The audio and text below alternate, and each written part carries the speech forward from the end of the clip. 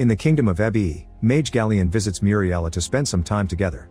Muriela loves kissing Galleon because she believes there's love between them, but Galleon is actually absorbing the magic that runs in her mage bloodline. As they keep on kissing, nature outside is ruined by the dark forces of Galleon's ritual. Muriela's father Merrick is in the area and senses this energy, so he goes to investigate and discovers Galleon is using magic to control an army of beasts known as Krugs. Meanwhile, an orphan known as Farmer works hard on the land. He lives happily with his son Zeph and his wife Solana, who Farmer hasn't told "I love you" to yet.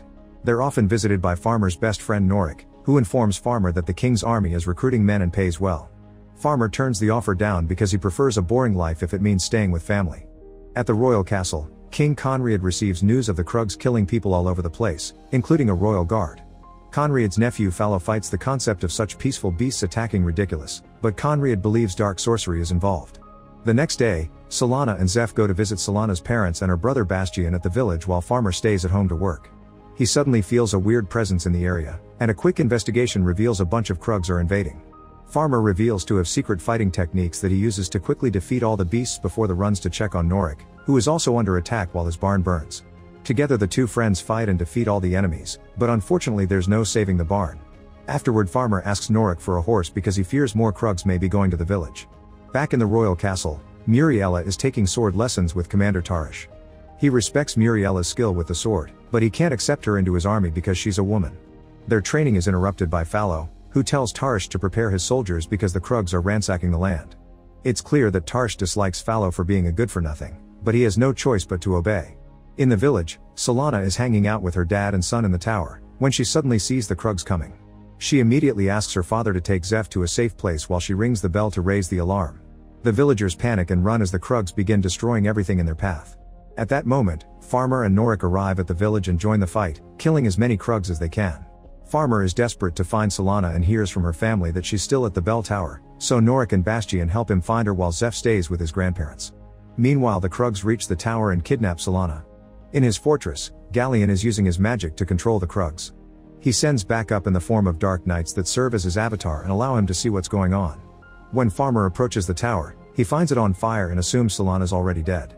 Galleon sends a dark knight after Farmer, and to his shock, Farmer fights the dark knight without issues and even manages to kill him. However, Galleon doesn't give up and gains control of a second knight that he sends to Solana's house to kill her parents.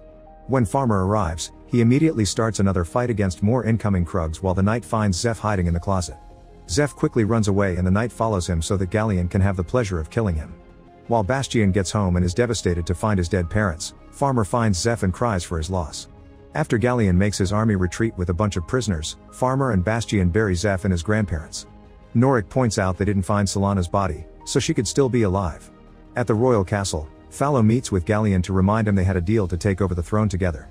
Fallow doesn't think Galleon's working fast enough, but Galleon's too worried about Farmer and his ability to strike dark knights. Some hours later, King Conriad and his group arrive looking for people who want to join the royal army. Farmer turns them down, saying the king has plenty of soldiers and walls to protect him. Norik and Bastian agree with him and accept to join his search for Solana, but they're suddenly intercepted by Merrick, who thinks Norik and Farmer look familiar. Merrick tries to explain to Farmer that the king needs him more than they know, but Farmer dismisses him. After a few hours of riding, Farmer, Norik, and Bastian reach a broken bridge above a cliff. They send the horses back and then cross the gap by sliding down a rope with their belts. Farmer reaches the other end safely, but Norik and Bastian fall into the water. Thankfully, they don't get hurt in the process. Meanwhile, the king and his men return to the castle and find only one guard sleeping at the entrance. To make matters worse, Fallow is using the throne to get frisky with a woman. Conriad scolds him for his behavior, then he makes Tarish take Fallow away. This causes Fallow to slap Tarish for touching him, but Tarish can't respond because Fallow is still royalty. Afterward, Fallow goes to Galleon to demand an acceleration of the plan. Galleon needs more power for that, so he visits Muriela, who tells him her father considers Galleon an enemy of the king. Galleon dismisses that comment as Merrick just being too judgmental, but since Muriela won't drop the subject, Galleon gets furious and yells at her. This scares Muriela and causes her to kick him out. The next morning, Fallow apologizes to Conriad and promises to do better, so Conriad allows him to share his breakfast. Afterward, Conriad discusses with Tarish the strange behavior the Krugs are showing and how they should attack. Muriela takes the chance to speak to Conriad to ask what's going on because nobody tells her anything. Conriad is about to explain the Krug problem, but he suddenly starts feeling dizzy and he passes out. Merrick senses his king is in danger and begins making his way back to the castle while Fallow goes to see Galleon because he feels sick as well. Galleon reveals that he poisoned the king's breakfast and that he has the antidote, which he gives to Fallow only after making him beg and reminding him who is really in charge. Moments later, Merrick arrives and uses his magic to start working on the poison in the king's system.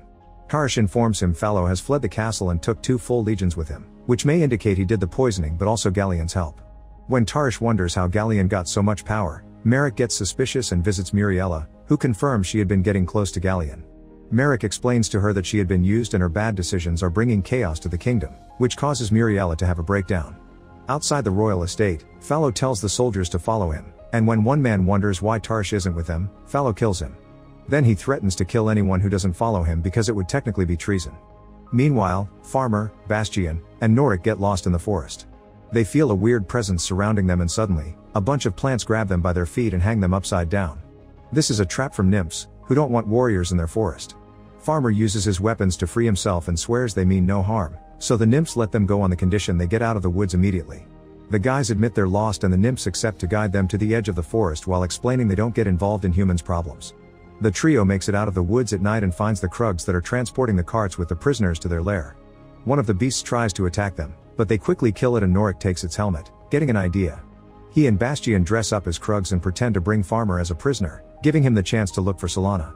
Unfortunately, Bastian and Norik are recognized as humans and captured anyway. Farmer finds Solana in one of the cages, but a dark night knocks him out from behind before he can rescue her. Back at the castle, Conrad wakes up and Merrick informs him of Fallow's doings. Conrad orders Tarsh to get the army ready to attack and he'll come along instead of resting. On a road not far away, Solana wakes up and discovers Norik and Bastian are with her. She breaks down when they tell her about her parents and Zeph, but Norik promises Farmer will come for her. In the meantime, Farmer wakes up to find himself tied to a tree. There's a dark knight next to him that Galleon uses to communicate, admitting he's curious about Farmer because he can't read him like he does with other normal humans. Galleon wants to know what Farmer is, but since Farmer doesn't have answers, Galleon pulls the rope to try to kill him. However, Farmer moves quickly and kicks the knight to kill him with his own weapon, then he cuts the rope to save himself. Nearby, Merrick senses Galleon's magic and rushes to find Farmer barely alive, so he helps him by sharing some magic medicine. At the castle, Muriella deals with her feelings of guilt over having given her magic to Galleon. She considers ending things, but her best friend comes to stop her, pointing out that would only make matters worse. Muriella decides she wants to make up for her mistakes and make her father proud, so she puts on armor and leaves the castle to join the fight. Moments later, Fallow makes his army join a Krug camp, saying they're part of his army too. This isn't liked by the soldiers. Meanwhile, Merrick brings Farmer to the king's camp to introduce him to Conrad, because he has big news: Farmer is the king's lost son. He's sure of this because Norik used to tend the queen's horses, and after the massacre at Oxley Pass, Norik found a little boy wandering around. There was only one child at Oxley Pass back then, the prince. Farmer refuses to believe this and leaves the tent. While he searches for a horse to go back to look for his wife, Merrick approaches him to ask him to join the army again. Farmer refuses, so Merrick points out there's no point in saving Solana if the king doesn't win the war because then Merrick won't have a place to live. A moment later, Tarsh approaches Fallow to try to solve this without a fight. He calls him a traitor and announces any soldier under his command will be considered one as well. Fallow laughs because he believes himself to be the new king and nothing can be done against him, but at that moment Conrad shows up to prove he's still alive. The soldiers that followed Fallow immediately return to their king's side and get ready for battle. Tarsh is shocked to see Farmer joining them as well. Suddenly Fallow's Krug army arrives. The king's archers deal with the first wave, then the sword wielders come through to start a fierce battle. Galleon uses his magic to send some Krugs underground, allowing them to grab the soldiers by surprise from below. The humans are good fighters and manage to keep up their defenses, but things get more complicated when Galleon sends some dark knights and catapults that shoot rocks and even Krugs themselves on fire. While the archers find a safe spot to bring down the Krugs in charge of the catapults, the king also joins the fight, so the dark knights try going after him. The soldiers can't stop them no matter how much they attack, but Farmer knows he's special and opens the path to reach the knights and quickly kill them. This distraction is used by Fallow to shoot Conrad in the chest. The king doesn't give up and continues fighting, but Merrick orders the guards to take him away. Fallow immediately rides away and Farmer tries to catch him, but another dark knight gets in his way and Farmer has to stay to fight him. By holding onto the knight's horse, Farmer manages to reach the knight and kill him too. The king's army wins the battle, but Galleon thinks they're just buying time. Nearby, Muriella uses her special senses to understand what direction she needs to take and discovers there's a dark knight following her, so she rides away into the woods. Moments later, Fallow and the few men he has left show up in the forest with the intention of returning to the castle because it's empty and up for taking. They suddenly stop when they find a dark knight hanging from a tree, and just a little further in, Muriella is waiting. Fallow thinks he's found the perfect victim to kidnap, But at that moment the plants start moving. It turns out this is a trap and the nymphs now capture all the soldiers. Scared, Fallow grabs his sword and tries to kill Muriella, who quickly defends herself. A nymph on a vine jumps in to take Muriella away and Fallow tries to escape, but he finds himself blocked by the bodies of his own soldiers. The vines capture Fallow and Muriella announces he's coming with her. At Gallien's fortress, the Krugs arrive with all the prisoners and as soon as they open the cages, Bastian and Norik start a fight. Celaena gets to run away with another prisoner, but unfortunately Norik dies in battle. Bastian joins the girls in the corridor trying to find a way out, but the Krugs find them and recapture them. In the king's camp, Conriad isn't well, so Merrick calls Farmer to make him face his father's last wishes. Conriad uses a quote about bravery and hard work that Farmer heard before, and this proves he's his son because Conriad only said that to the prince. The king thinks that Farmer's skills in battle prove he shall be a worthy leader, but also reveals he knows a lot about other subjects like plants and animals because he cares about his kingdom and what's going on in it. Farmer is impressed and holds Conriad's hand as he accepts his dream of peace right before the king dies. Outside, Tarish welcomes Muriella and sees her bring Fallow with her. Tarish immediately frees Fallow from the vines and challenges him to a duel for the king's honor. Fallow accepts and begins the fight by attacking Tarish from behind, but Tarish quickly recovers and shows off his skills, easily overpowering Fallow. At that moment, a soldier brings the announcement of Conriad's death, and Fallow laughs because that means he's the new king and they can't hurt him. He tries to order the soldiers around, but he's interrupted by Merrick, who introduces everyone to Farmer, explaining he's Conriad's son and therefore the new king. Merrick accuses Fallow of killing Conriad, and while a soldier finally arrests Fallow, everyone kneels to Farmer as their new king. At his fortress, Gallian learns that Celaena is among the prisoners and wants to use her to make Farmer come to him. He touches her creepily and using his magic, Gallian discovers that Celaena is pregnant. Back at the royal camp, the army says goodbye to Conriad with a proper funeral before making battle plans. Muriella tries to join the army again and this time Farmer accepts her as a soldier. She also knows of other people that want to help and takes Farmer to the woods, surprising him with the presence of the nymphs. They usually don't want to fight, but they've changed their mind because the Krugs are now attacking their forest too. Moments later, Farmer takes his army to Gallien's fortress, where the mage summons a storm to make the battle harder for the humans. As a fierce battle begins between Krugs and the royal guards plus the nymphs, Merrick takes Farmer around the mountain to show him a secret entrance to Gallien's lair. Then Merrick teleports inside to confront Gallian directly, since they used to be friends before Gallian fell into the darkness. The last existing mages in the kingdom start a fight by controlling swords with their magic, and Gallian uses all the power he's stolen from Muriella to stab Merrick, leaving him to die alone. Outside, a nymph helps Farmer use a rope to jump over a cliff and gain access to the secret entrance. Muriella senses her father's death and teleports into the fortress to say goodbye to him. Before dying, Merrick gives his daughter the last of his magic.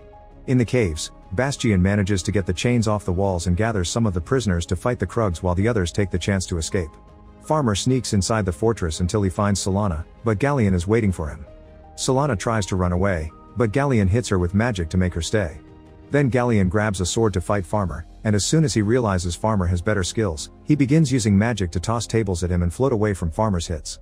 While Tarish and the nymphs have trouble against the Dark Knights that join the Krugs in battle, Farmer manages to disarm Gallian and wound his head. Gallian responds by capturing Farmer in a magic hurricane of books and retrieves his sword to kill him, only to be interrupted by Muriella, who uses her magic to save Farmer and frees Gallian. Celaena sees the opportunity and with Farmer's sword, she stabs Gallian to get revenge for her son.